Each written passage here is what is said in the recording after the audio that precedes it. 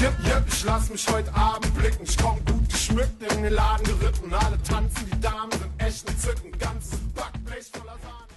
Hey, welcome to my channel. I'm Carrie, the Nosy Hausfrau. Welcome if you're a new person. Welcome back if you're a loyal subscriber person. I really appreciate all of you. And welcome to the 20th day of Vlogmas. We've gotten this far. I've done a vlog every day so far in December. Sometimes they're just about my cat. Sometimes they're about drama. Sometimes we're out seeing Christmas lights. But I have stuck to it. It's about quantity, not quality, people. But I'll get back to quality after the new year. This is me focusing on uploading more regularly. I'm not going to go back to like one a week. I hope to do at least 2 to 3 videos a week of better quality. We'll start with shooting for 2 and we'll see how it goes.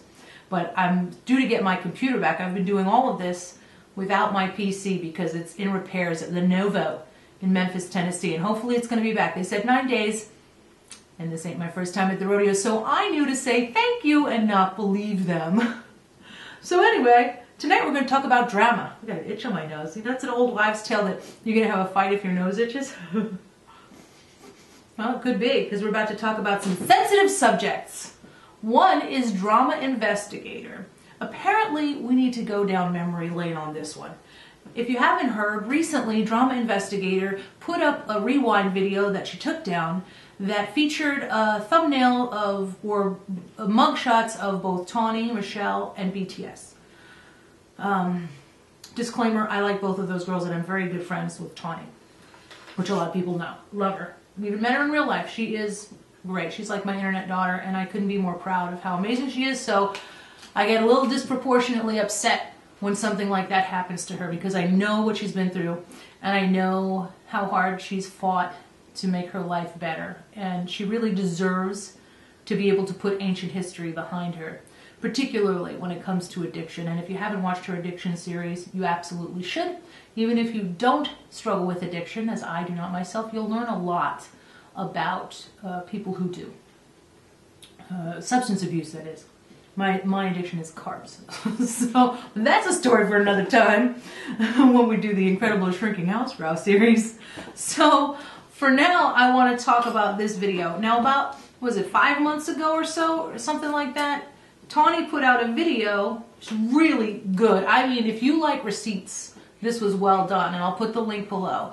Basically, it was calling out drama investigator on her using other people's material and not giving them credit for it. Here for the Tea sent a tweet, and it's in this video that Tawny has, and it said, kindly stop using my stuff without giving me credit. Clearly this is my thumbnail, etc., so on and so forth. Now, it wasn't a love fest, but it certainly was merely direct. It wasn't inappropriate in any way. And she was responded with by suck my demonetization. And, you know, that girl doesn't even have a demonetization. I mean, you could argue if you're married, you do have one. It's just attached to another person. If you're a heterosexual woman, I mean, I guess you could say you have, you know, you could suck my demonetization if you're talking about your husband, which why would you be? So, yeah, no, it was just a weird reply all around. Not only did she say something really inappropriate and odd, it was so unnecessary. It was just like, this whole weird, there's a new drama channel in town and I'm going to take all your fans? Wink? What? That was weird. But it got worse. She also, this is the part that I think bugs me the most next to the mugshots. She put up, right here. Let me get rid of all these flies. Lourdes of the flies over here. She put up a video that said, that was speaking in the first person as if she was the person in the video, like, I almost got killed at TanaCon. She'll put up these really misleading videos and then put up like merch ideas that she stole from another video during that video, which knowingly misrepresents her for clickbait. She is working the system. I don't care if you think she's good or she's bad. She is playing the game and she is not playing by the rules. She doesn't care. She's doing an ends justifies the means. And in fact, I saw in her recent video where she was eating some nuggets, she was talking about basically making herself sound like a victim, how she was, you know, being accused of heinous things. Well, Tawny brought the receipts. Everything you were accused of, you did. If you have a video that says I, and it's not you in the video, like using a 14-year-old girl's emergency room visit for views, that's irrefutable. It's out there. So don't say you're being accused of things you didn't do when we could see it with our own friggin' eyes. What am I, taking crazy pills? Anyway, so for some reason, you know, in Tawny's video, she ends it by saying, I still think this girl could turn it around if she stopped using these titles and whatever. I mean, I think that's not being particularly vicious. She's calling her out for what she's doing, and she's saying, hey, you know, you could still do really well at this if you just stop doing that. How horrible is that, that she felt the need to retaliate months later with showing their mugshots? And I don't understand why people do this. Like, everybody knows Mango T did this to BTS. And doxed her with her name, by the way. Everybody, even though it was supposedly if you dig quite a bit you could find it, that doesn't mean you say it too. So everybody knew Mango T did this. He got backlash for this. And then this girl goes and does the same thing. She puts up mugshots after everybody explains why this is an unconscionable thing to do. It's not funny. And you know, when I see people do things that are mean to people like Cookian, I kind of feel like they has it coming, because he had attempted to make somebody look like a pedophile. More than one person, I think at least 3 people, you know, and, you know, that SOB, I don't feel sorry for him. But when you come for somebody and throw their past in their face, and they haven't really done anything to anybody, they've only been nice, and they're struggling to keep their lives on track one day at a time, what the hell are you thinking? I mean, I really question this girl's moral compass, and the reason I'm bringing this up is because recently she did that little mukbang video, and YouTubers I hate, which was mostly a love fest of people she likes. And in that video, she was basically, you know, saying that she was accused of things she didn't do, but in the comments, she was just getting a ton of love. And I thought, this is not okay. And I don't blame people for not knowing the whole story, but I'm happy to help shine a light on the truth, which cannot be hidden. So that's how I feel about that.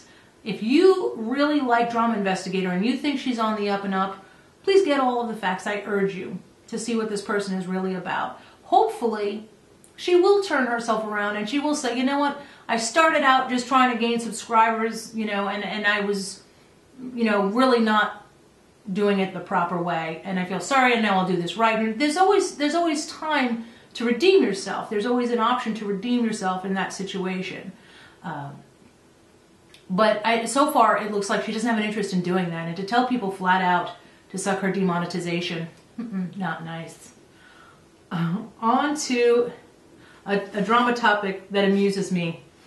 And that is Trisha Paytas and LauraLee. Have you heard about this? You must have heard about this by now. There was a big party at someone's house for a bunch of YouTubers. It looked like an a-hole convention, frankly. And they're doing one of those white elephant games, or we call it the dice game, I guess, where there's a bunch of prizes and, you know, you could pass them around, and when one person wins, oh, you have the option to take it away. I hate that friggin' game. I hate things in life. I'm going to hold on to them tooth and nail. I don't want someone taking it from me. What kind of a game is this? That is not a game that people who have ever had money problems can appreciate playing, okay? I get something, it's mine. I keep it. I'm the youngest of 10. I'm very possessive of my stuff. Not that I don't share, but you know what I mean. So they're playing this game, and the amount that you were supposed to spend, it's always small for these games. It was $50. People are freaking out because Trisha Paytas, who's got a horrible fear of blending, has to buy a $1,200 iPad or tablet and puts it in the $50 game. And it kind of stands out like a sore thumb. She went way over the top with the expenses. Now, normally, I'm the last person who's going to come to Trisha Paytas' defense, but consider this. She has been bougie for so long, like faking it till she makes it, that she has become bougie. And I don't think she knows how to spend $50. I think her $50 is $1,200. I saw her buy a $1,750 Fendi charm thing for her purse that she'll never see again. It's in a closet somewhere. She wouldn't know how. Like, you could send her into a 7-Eleven and she's still going to get $1,200 worth of nachos. No napkin because who needs that? She doesn't know how to, she'll be like, throw in some beef jerky. This is 50, right? Everything in the store is $50, I'll take it. So I think to her, 1,200 was 50. She's like, I'll go a little bit. She could have been spending all day, you know, first it started out with something like this, you know, okay, that's good. And then it was like, you know what though, I should at least get like a nice purse or something. And then it became something more like maybe a Louis, like, you know what, I can't give somebody a gift that isn't at least $1,200. What am I, a dirt bag? I gotta spend $1,200 because that's nothing. That's a stocking stuffer to her. So I kind of get it, but it was just so typical. I mean, on the list of crazy things she's done, just stop. If you're going to comment on her doing that, you don't know the woman. That is very low on the list of strange things she's done or poor behavior, you could say. All right, this is a woman who made herself the poster child for chlamydia and then opened up a hookup site with her name on it after talking about how she got the clap or whatever from all the men. By the way, this is not slut shaming, okay? If you could have ordered up sex like a pizza when I was younger, I probably would have gotten a disease too. I'm being honest.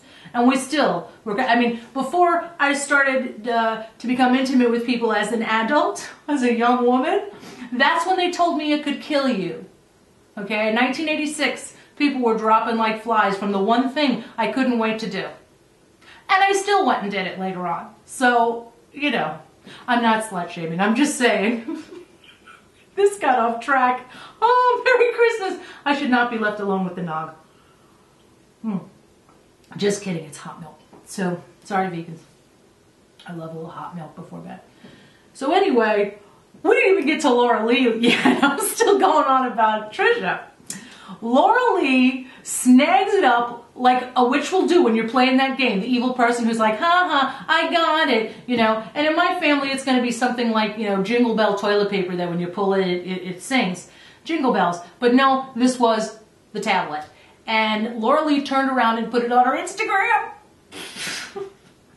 And then when people called her out on it, like, wow, you worked really hard for that. She's like, I did, I won it. It's on my Instagram. She used it for a giveaway.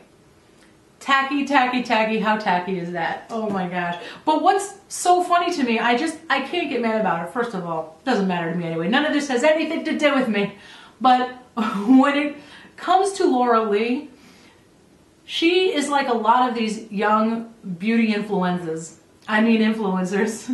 She's like a lot of them. She couldn't condescend to apologize for anything. Now she's got to squirm and do damage control, but she's not going to apologize. This is not the strong suit of this young beauty influenza generation. She's basically going to do a video. I didn't think it was a problem. I'm sorry. Remember her being so disgusted with herself and it's like, I'm so disgusted with myself. And then she turns around and does another disgusting thing. It's like, what's next? I have to say, I'm going to be sitting on the sidelines with my popcorn because I just have to see what comes next. I have to say. And for those of you who say I'm jealous and bitter, of course I am. And I'll see you all tomorrow for Vlogmas Day 21. The 21st of December was the day my son was due. And he was born December 26th. Just missed Christmas. But that's a story we'll save for the annual telling of the story. And I wish you all a very good night. Thank you so much for watching. If you've watched this whole thing, I so appreciate you. Happy Vlogmas. So say at the house, Ralph.